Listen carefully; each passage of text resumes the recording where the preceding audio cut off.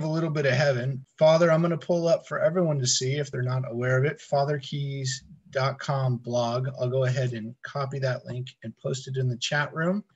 And then while I'm in the chat room, if you could do me a favor and just go to the chat room and say, welcome, Father, welcome him. Scholars of the law asked him, which commandment of the law is the greatest? Well, that's an interesting question, considering that there are 613 commands of the law. And he could have said anything.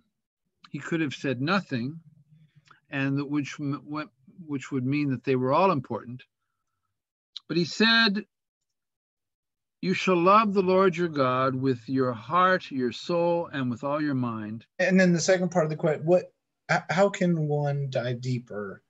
I guess just knowing what the readings are. Make sure you have your own copy of the Daily Roman Missal. It's got everything for the ordinary form in this book. That's not an intimidating sized book at all by any means. No, it's really it's Look at that thing. It's huge. It's not. It's not big. It's one of my smallest books.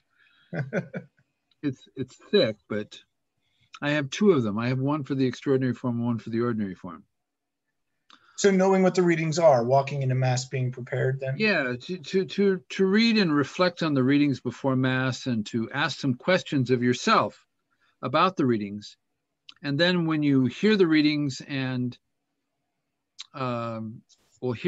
hearing the readings is very different from reading the readings. Because when you listen to somebody proclaim the readings, you might hear something that you didn't hear in your own voice. Close us with the blessing, Father. Okay. The Lord be with you. And with your spirit.